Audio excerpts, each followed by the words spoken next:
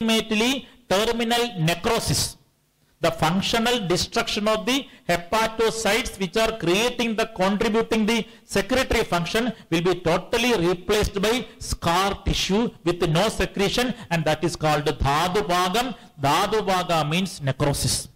And necrotic tissue will become never secretory. Necrotic tissue will become never secretory, no bile, no enzyme, nothing like that. And finally, another belahani, you can see the belahani. What is belahani? Immunodepletion. Dhatu saram is immunity.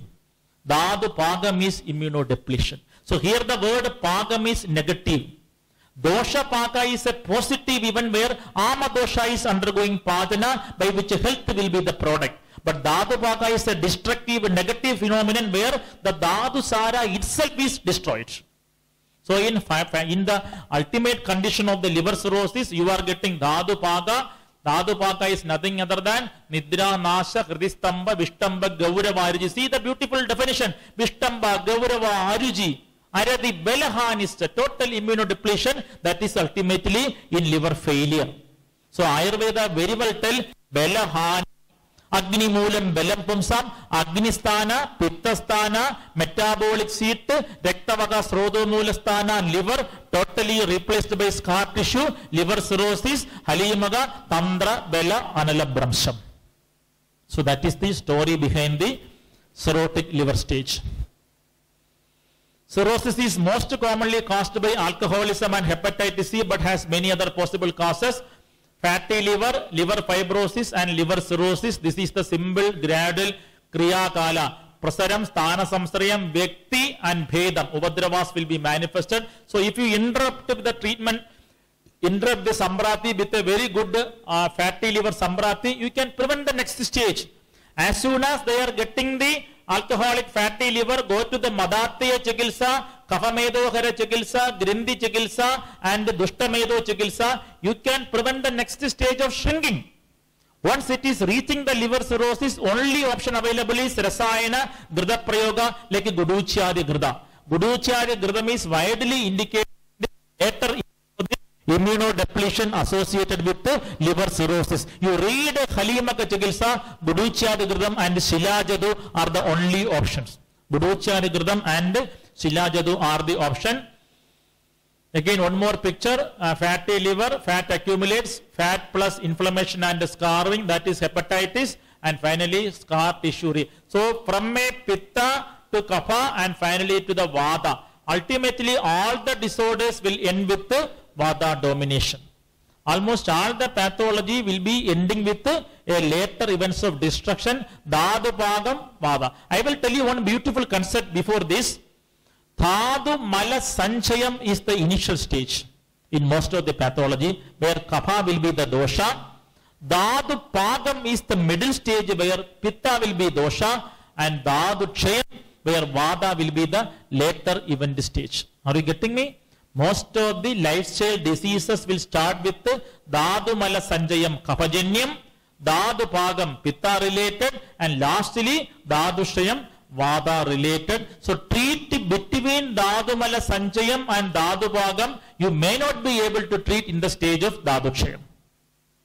Dhatu mala sanjayam kapham lankana sadhyam, dhatu pagam pittam gradabanam, Dhadushayam, Vadam, Velyam, Rasayanam. This is the normal order of diseases which are happening in the contemporary lifestyle scenario.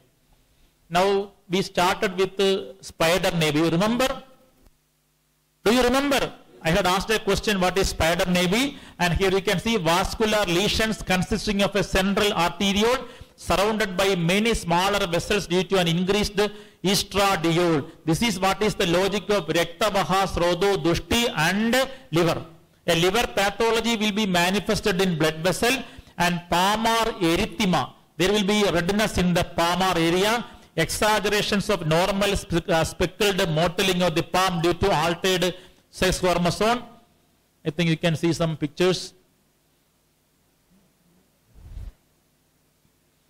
You can see some of the cat pit medusa, the dominant veins here, and ascites will be there. Cat pit medusa already we have seen. Hypogonadism will be there. Splenomegaly will be there. All these are the liver cirrhotic pathology, hyper or hypertrophic osteoarthropathy, debutant contracture, gynecomastia. See, when I was a student in second BA, must listen carefully. 1 minute you relax. Escape from liver cirrhosis and go to your second BAMS. Okay, ready? Remember your second BAMS Roga Nidana class. Remember your teacher who taught you Roga Nidana. I don't know you remember or not. Anyway, I remember. So when my teacher was teaching Kamala, the next sloga was Halimaga. Ashtangradayam, Sutra Nidana Sanam. So she was teaching me Halimaga. I will tell the sloga again. Haridashyava Pidottam Pandiroge Yada Bhavet Vata Pittal Brahmas Trishna. Understandable. Strishu Aharsha was the next word. So I was very much worried why he is telling about Strishu Aharsha in Halimakam. In a Vakbada, not at all having any such relation, he is telling a patient with Halimaga will not be having no interest with women. Then I was surprised. What is the logic of Kamala and Strishu Aharsha? I asked so many teachers, nobody answered. You forget it. There are so many things you have to study, you forget. Oh, I forgot it. I passed the BAMS with the first rank only. Then I was presenting a paper in Nagpur where all other papers are from modern medicine and only my paper was from Ayurveda. And most of the doctors are modern medical doctors, so I was very much difficult to talk Vata Pitta Kapha. Talking Vata Pitta Kapha in front of an allopathic doctor is very much difficulty for the, especially in an outside state. But suddenly when I was presenting almost the same topic, one idea came to my mind because I was attending the speeches of the modern doctors. Sharpen your brain. In liver cirrhosis, bile will not be clearing the estradiol, which is an estrogen derivative due to improper liver functions. Listen carefully. Estradiol, never go from this moment. Estradiol is a derivative of estrogen, which will be normally cleared by bile. So estradiol will never build up in the blood. But once there is liver cirrhosis, the secretion of bile is less. So this estradiol will not be cleared through bile. So what will happen? The concentration of the estradiol will gradually build up in the blood, which will give it to feminine nature to the patient like gynecomastia. Are you getting me? This is pakka modern gynecomastia is seen in liver cirrhosis. The reason is increased concentration of estradiol and estrogen derivative. Why estradiol is getting increased? Because bile is not there. If bile was there, estradiol was cleared through the bile, so it will increase, and increased estrogen will always give a feminine nature like gynecomastia. Strishu Aharsha may be the reason, and that is why you see benign proliferation of glandular tissue of male breast presenting with a rubbery firm mass extending concentrically from the nipple. See, this may be the beauty of telling Strishu Aharsha in a remote Yagirth Roga by an old scientist Vagbada. I guess. Are you getting me? Yes or no? Otherwise there is no chance of explaining Strishu Aharsha in a Kamala Roga. But modern medical science very well tell that estradiol will be there. So this was my conclusion after getting, this is the point. Vascular lesions consisting of a central arteriole surrounded by many small vessels due to an increase in estradiol. So increased blood vessels is the derivation of estradiol. The same estradiol will lead to gynecomastia. Then naturally there can be an issue about Strishu Aharsha. The surprising Romaharsha even to me was how Acharya wrote this feature. You now just think about Vagbada. You forget the AVP and the 20th century. You remember that area where he was sitting in a tree writing a sloga on Halimaga. You go to that level. You forget all this mobile, internet and computer. Go to that level in a jungle forest. He was writing the sloga in a palm leaf. He could have avoided the word Strishu Aharsha.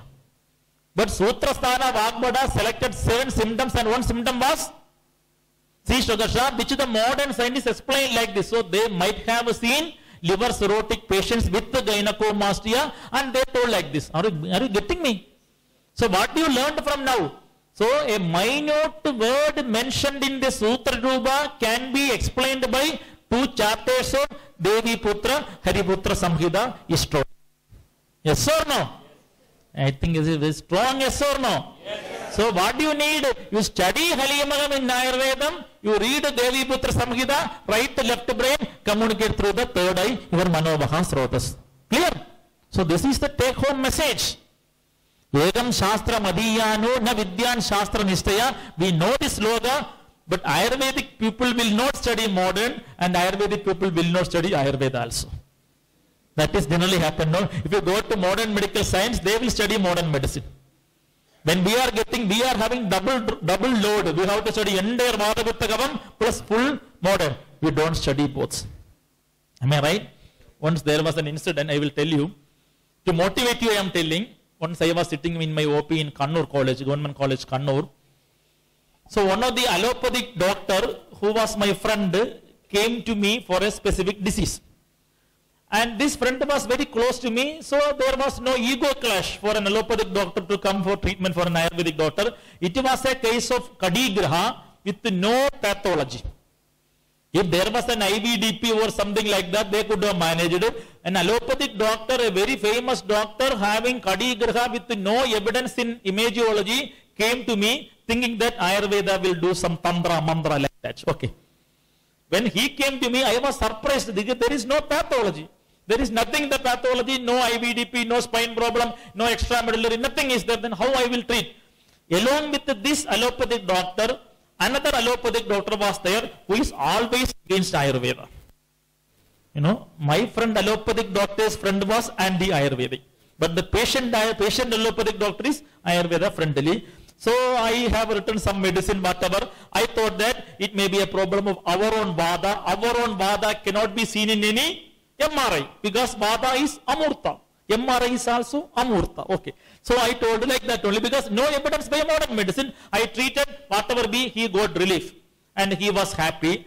After 2 days, he came again my OP to take the medical certificate. You know, they have to produce the certificate to get the leave. Unfortunately, that day I was not in the OP. I was on leave. So all my PG students were sitting in the OP. So this doctor came and told my PG students, where is your teacher Gopakumar? Then my students told, he is on leave. What do you want, sir? No, I want medical certificate, like that only. Then the students told, sir, don't worry, tomorrow sir will come, he will give it to you, don't worry. So in between, the doctor, the allopathic doctor who was the patient, showed my OP ticket to the PG student. What is the diagnosis your teacher has written? I have written in the top of the OP ticket, PGV. Then my student was not understanding what Gopakumar PGV. Then he told, sir, Gopakumar sir only, na, he always write like this only. We don't know, sir, like that only. In the absence of the teacher, students are always telling the truth. Okay. So he is always like that only. We don't know PGV, like that only. You don't worry, we will ask to him when he comes. So next day again in the OP, the doctor came. All these PG students are very smart and not telling anything. This doctor came. Sir, I want medical certificate. Okay, anyway, how is you? No, I am very much cured. I am thankful to you, but give me the medical certificate. Then this friend of that allopathic doctor, no, who is anti-Ayurveda, he was very seriously looking me. Now, doctor, you please tell me what is your PGV? Because he is a very famous rheumatologist, never heard the diagnosis PGV in his lifetime. Then I told, sir, PGV is our own terminology. You don't understand. When we give a medical certificate, we have to use our terminology. That is the legal point. So I wrote it. Whatever be the legal point, you tell me what is PGV. This doctor was compelling me like that. Then I told, sir, you don't compel. You will not understand. It is our terminology. You forget it. No. You cannot escape from PGV. I searched Google Acharya. PGV, and Google Acharya is telling only Procter and Gamble, something like that only. So there is no rheumatic diagnosis of PGV in entire Google. If there is not in Google, how you can write Mr. Gopakumar? Like that he was questioning me. Then also I told, sir, you don't come me to tell. No, you should tell. You are a doctor. It is your duty to tell. Pakwasiya kurudda shulana handra godinam mala roda asma bardasa triga prishta kadigraha. What? I told you, no, sir. I told you. Wait. I told you, no, sir, you don't ask me. I had 100 times I told you, don't ask me. To me, My case, your case is Pakkoshagadavada because you are having constipation. Yes, you are having Kadigraha. I have a pathology where constipation and Kadigraha comes without any structural pathology. Pakkoshagadavada, Pakkoshe, Kruddha, Shula, Anaha, Andhra Gudanam, Malaroda, Asma, Vardha, Harsha, Trika, Prishta, Kadigraha. Just like you write IVDP, I wrote PGV, Pakkoshagadavada. He was very much satisfied. My PG student was so happily laughing. Till then I asked why you are laughing. My PG student till now he was not talking, was very happily laughing. Then I asked, my dear, you are laughing? Sir, no sir. Again he is laughing only. Then my dear, you tell me why you are so happy. No sir, if an allopathic rheumatologist write IVDP, a first year BAM student will tell it is intervertebral disc prolapse. But an Ayurvedic doctor write PGV, the modern rheumatologists don't know what is PGV, so I am very happy, sir. Are you getting me? Because we study both science. Now, if they write IVDP, even a second BMS student will tell it is intervertebral disc prolapse. But if we write PGV, even Google cannot tell. So, always be proud of your science. Always be proud of you. Whenever I am writing any case, I will write in my diagnosis only. Let them come and ask me what is the diagnosis. Am I right? I should not write LBP, low back pain. Anybody can write. To write LBP for a patient with low back pain, you need BMS. No. But you write Pakkosya Gadavada because Pakkosya Kruddha, Shula, Anaha, Andhra Kujanam, Mala, Roda, Asma, Vardha, Arsha, Trika, Prishta, Kadigraha. And my treatment was also Pakkosya Vata Anilomanam only. His Hedu was same, my Linga was correct, my Aushadha was correct, so my medical certificate was also correct. So now 4 Sutram. Hedu, Linga, Aushadha, medical certificates. Not only Trisutra, you can come to the extent to the next level. So my simple point is always believe in your science, whatever you know in modern science. Study everything in modern science, but come to ultimately in your own conclusion. That is the Ayurveda. So this is what I am telling. Now you are very clear. Strishu Agarsha told centuries back by even without any idea of estradiol can be explained by the increased estradiol concentration due to hepatic failure leading to gynecomastia. See, the gynecomastia is the reason for getting Strishu Agarsham. See, I will tell you, you cannot identify Sushma Rudsha Chalagunavada by an MRI. When one patient came to me, when one doctor came to me, see, whenever you present a paper in front of allopathic doctor, then only your real jnana will come out. Because you are finding it difficult to communicate them. Once I was teaching the allopathic doctors in a venue regarding the same IVDP, I was showing some MRI. Listen carefully, then I will come to the point. I was, enough time is there. I was teaching them MRI, and you will just listen. If there is a dehydration of disc, MRI, disc pathology we identify.